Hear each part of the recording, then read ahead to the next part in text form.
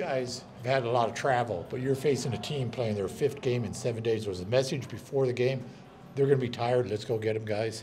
Yeah, I mean, it was one point of emphasis, but you know, at the same time, we're in the middle of 8 and in 28. You know, we're 4-4 at the start of that busy month here in March, and that was more of the message that it's about us, and we need to make sure that we understand that, you know, 4-4 in the last 8 is not where we want to be. You know, the but is that you know, it's tough this time of year, right? Everybody has lots of games and there's tough travel, and you have to find a way to get things done. And it was a greasy first one to start there, and we didn't look back. At that, and then probably one of the best second periods of this year. You get 2 goals, including the beauty of a shorthander by Peterson. Yeah, I mean that you know, if we talk about the penalty kill first, you know, they're a tricky power play. You know, they have some multiple weapons on there.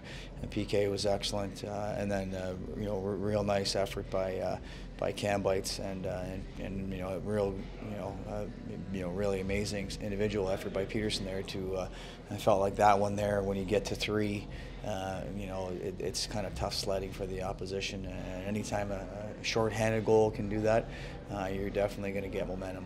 If I back up and say the start of the second period, we passed up a lot of opportunities to shoot in the first. I thought we came up with a shoot mentality and get to the net, and I'm glad the guys were rewarded.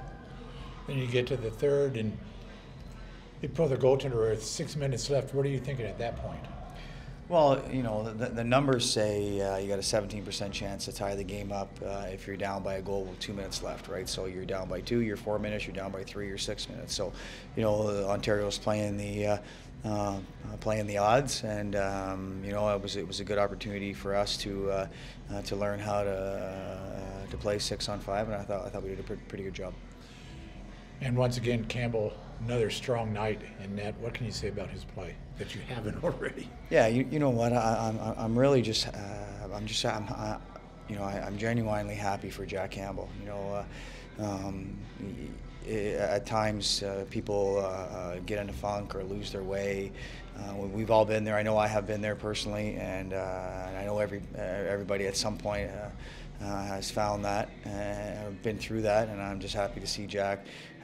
He looks happy. He looks in a positive place.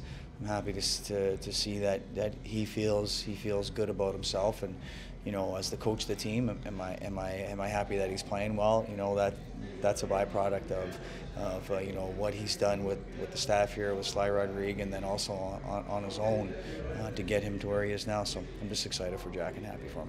St. Paddy's Day's plans? None for this guy. You know, watch the video and go home and probably talk to the family real quick and call it a night.